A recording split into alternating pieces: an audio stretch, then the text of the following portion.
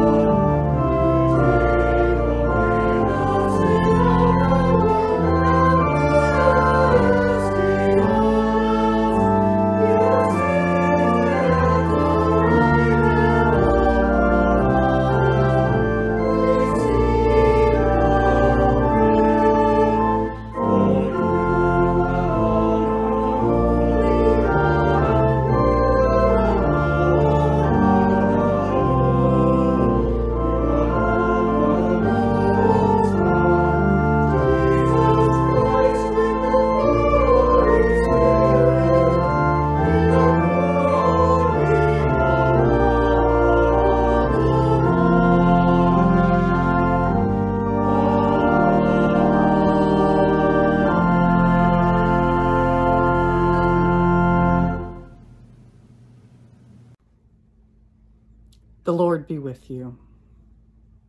Let us pray.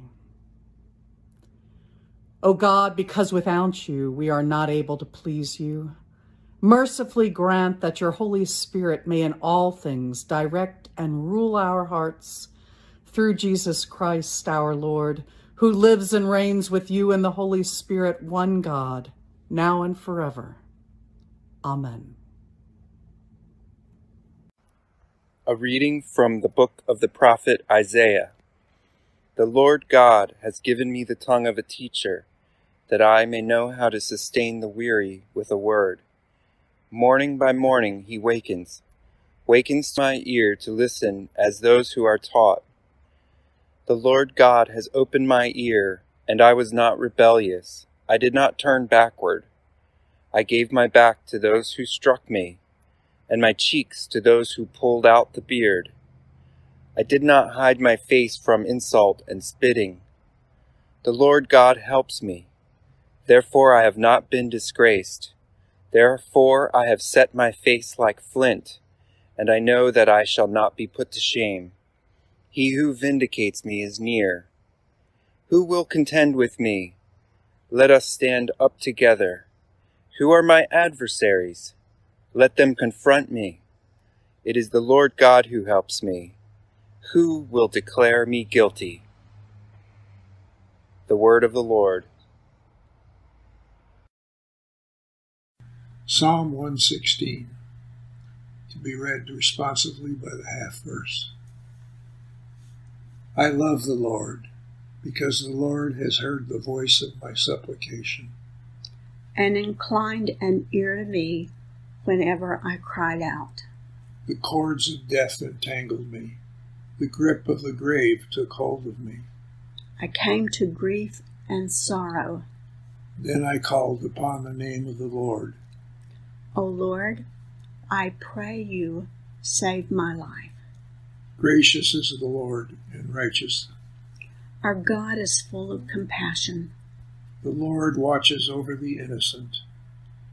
I was brought very low, and the Lord helped me. Turn again to your rest, O my soul. For the Lord has treated you well. For you have rescued my life from death, my eyes from tears and my feet from stumbling. I will walk in the presence of the Lord in the land of the living. A reading from the letter of James. Not many of you should become teachers, my brothers and sisters, for you know that we who teach will be judged with greater strictness. For all of us make many mistakes. Anyone who makes no mistakes in speaking is perfect, able to keep the whole body in check with the bridle. If we put bits into the mouths of horses to make them obey us, we guide their whole bodies. Or look at ships. Though they are so large that it takes strong winds to drive them, yet they are guided by a very small rudder, wherever the will of the pilot directs. So also the tongue is a small member, yet it boasts of great exploits. How great a forest is set ablaze by a small fire, and the tongue is a fire. The tongue is placed among our members as a world of iniquity. It stains the whole body, sets on fire the cycle of nature, and is itself set on fire by hell. For every species of beast and bird, of reptile and sea creature can be tamed and has been tamed by the human species, but no one can tame the tongue, a restless evil full of deadly poison. With it we bless the Lord and Father, and with it we curse those who are made in the likeness of God. From the same mouth come blessing and cursing. My brothers and sisters, this ought not to be so. Does a spring pour forth from the same opening both fresh and brackish water? Can a fig tree, my brothers and sisters, yield olives or grapevine figs? No more can salt water yield fresh. The word of the Lord.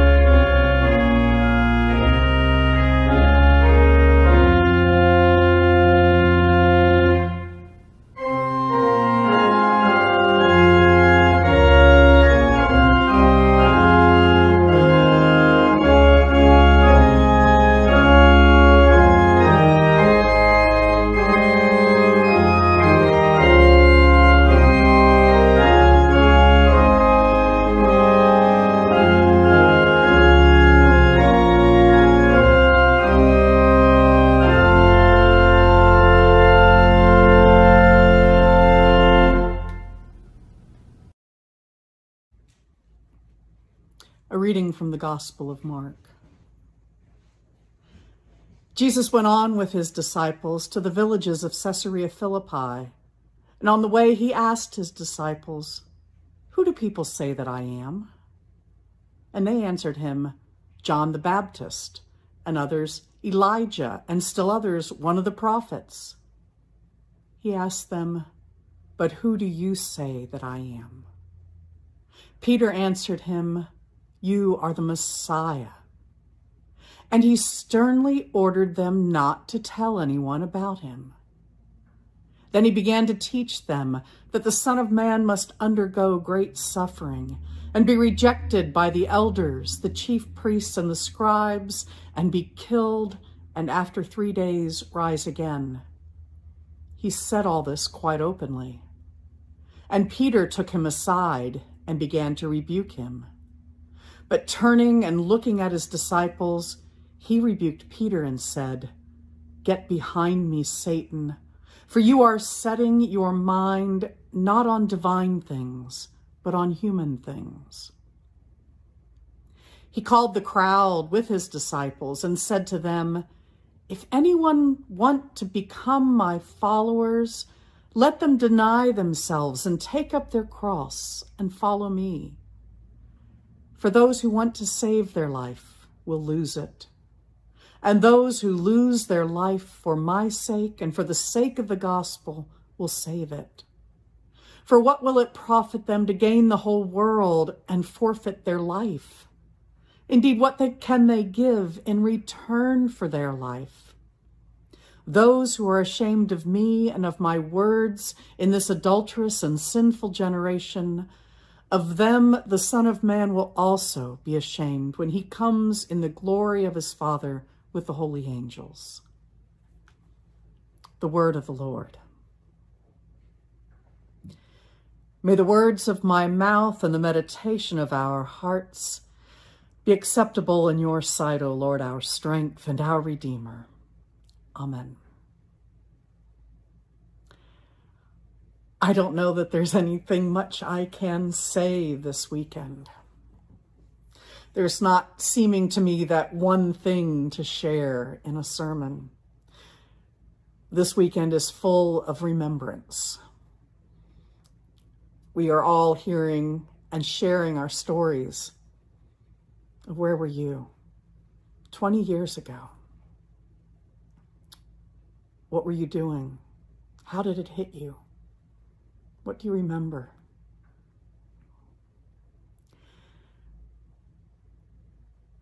We are also, this weekend, surrounded by the beauty of life. The music today for our worship service almost stands in such stark contrast to the pain of 20 years ago. Life is pain and beauty, remembrance of terror and hope for tomorrow. Life is what we are called to be about. Jesus asks his disciples at this time in this gospel about who they see him to be. He starts by asking, "So what do others say about me?" And we hear certain answers. I know there were other things reported in the gospel. There are those who said he has a demon, he's demonic, he might be Satan himself. There are those who just thought he was crazy, he's beside himself. The disciples report on those who think he's a great prophet, one of those returned from old, who bring God's word. Who do you say that I am? Is the crux, is the central question, though. You are the Messiah, Peter steps forward with an answer. And Jesus sternly tells them to not say anything about it to anyone. Why? Why? So because we get the meaning of this life so wrong so often. So because Jesus understood that they still had so much more to learn about what God was about in this world. I wonder if we got a taste of it a little bit on September 12th. When people around the world, from all kinds of nations and religions, we're holding up candles of sorrow and remembrance. Maybe we got a taste of it, of saying life is not just about what's in it for me, but life is about us as part of a community that gives ourselves for each other. When Peter answers Jesus' question, "Who do you say that I am?" with "You're the Messiah," Peter had a certain idea in mind. And it didn't match what Jesus then launches into talking about: suffering and dying. For Peter, the Messiah was the one who was going to stop the terror of the Romans, who was going to bring down the foreign enemy who was occupying their land. The Messiah was going to be the one who was going to deliver them mightily, politically, militarily. The Messiah was going to set things right by power and might and dominance. A dead Messiah means nothing. And so Jesus tells them, don't speak about Messiah because you don't understand. Do we yet? Do we still have any idea? Who do you say that Jesus is? Or do you say anything at all? I know that I have a hard time sometimes claiming connection to this one who is so central to my life, because then I have to face all that has been done so wrong in Jesus' name. The sins of this world, the sins of God's church, committed supposedly in the name of this Messiah who says, no, quit talking as if you understand, quit acting as if you understand what I'm about. Hush, listen, follow me. Don't tell me what it's about. Follow me and you will learn. It is about giving yourself, your everyday, your very life for the love of the other. Not because you like your enemies. You're not going to like your enemies, but you're called to love them, which is not an emotional thing at all. It's a place of action and giving. It is the only place of transformation, to love this world. So I invite you today to remember beauty, to remember the gift of life. I have come that they might have life and might have it abundantly. And Jesus also says, I have come to give myself for the life of the world, and you're to follow me. I don't know what that means today for me. I still have so much to be quiet about, to listen, to learn, to know that somehow hanging on to the things that I think are so important are not important at all, that I need to lose those in order to really find life, that I need to let go of my clinging to power and ambition and position in order to find the true life, the spark of love that can light this world in new ways. So may the beauty of Jesus' life, the gift of Jesus' death, the wonder of Jesus' resurrection, help us figure out ways to follow Jesus' path, to take up that which might be what we hang upon, what we lose our lives through, to take up our cross for the life of this world, for the beauty of love and life and laughter and joy, for the beauty that God saw in creation when God created it and said, oh, this is good. And God loved it so much that God gave God's very self for the life of it. It is not in dominating the world, in killing off all our enemies. It is not in those things which we find life. But as Christians, May we proclaim who Jesus is by giving our life up in love for each other, for our friends, our families, our neighbors, our nation, our enemies.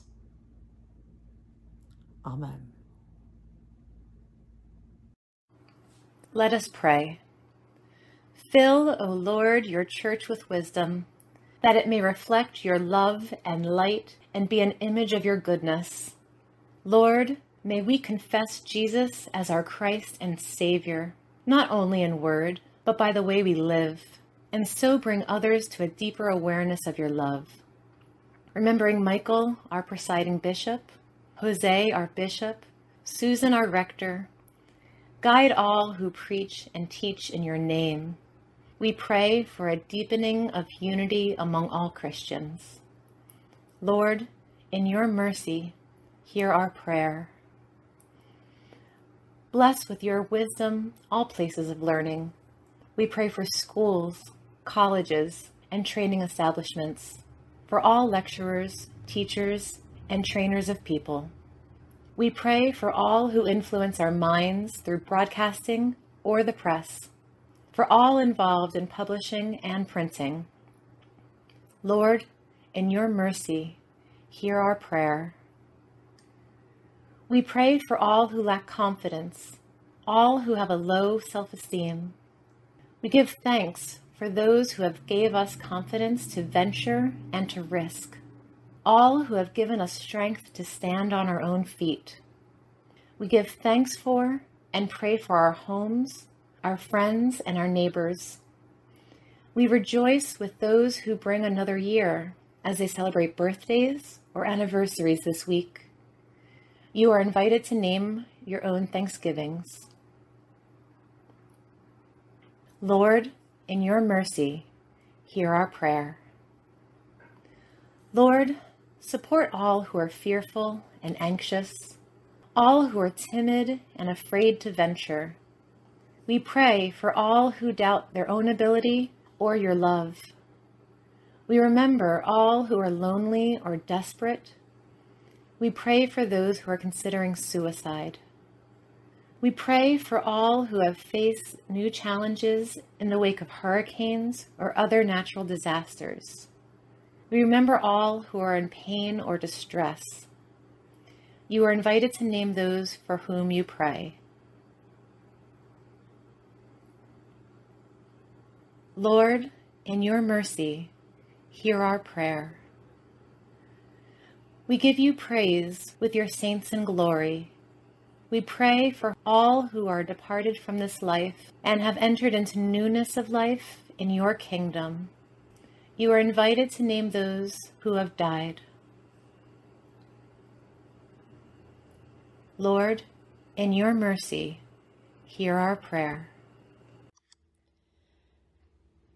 Dear God, we remember before you today those whose lives were lost in the catastrophic events of September 11th, 2001, and for all those whom we love but no longer see.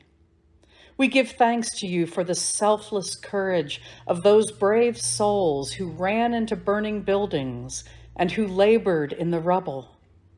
And we give thanks for the same courage we see today as healthcare workers return day after day to the bedsides of those sick and dying from COVID-19. May their courage be to us a witness of what is possible when we are guided by love and dedication to our fellow human beings. We pray today for the continued healing of all those suffering emotional and physical scars. May your Spirit breathe new breath into clouded lungs, new life into troubled minds, and new warmth into broken hearts, so that all may feel wrapped in your loving embrace. May we move from suffering to hope, from brokenness to wholeness, from anxiety to courage, from death to life, from fear to love, and from despair to hope. Guide our feet into the way of peace. Inspire us with hope in the gift of shalom and salam. May we receive this gift so that we might become instruments of your peace in this world, knowing all people as equally loved, lovingly created children of God. Amen.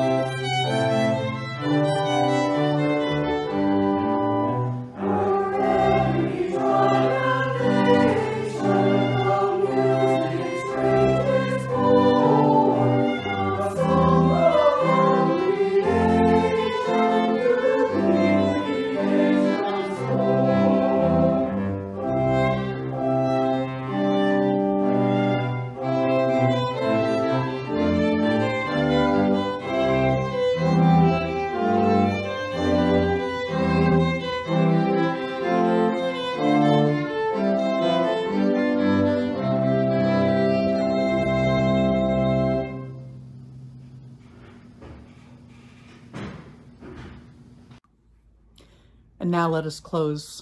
I invite you to pray with me the general thanksgiving. Let us pray. Almighty God, Father of all mercies, we, your unworthy servants, give you humble thanks for all your goodness and loving kindness to us and to all whom you have made. We bless you for our creation, preservation, and all the blessings of this life, but above all for your immeasurable love in the redemption of the world by our Lord Jesus Christ, for the means of grace and for the hope of glory. And we pray, give us such an awareness of your mercies that with truly thankful hearts we may show forth your praise not only with our lips but in our lives, by giving up ourselves to your service, and by walking before you in holiness and righteousness all our days, through Jesus Christ our Lord, to whom with you and the Holy Spirit be honor and glory throughout all ages. Amen. And maybe I don't have to remind you, especially this weekend, but remember, life is short, and we do not have much time to gladden the hearts of those who walk this way with us.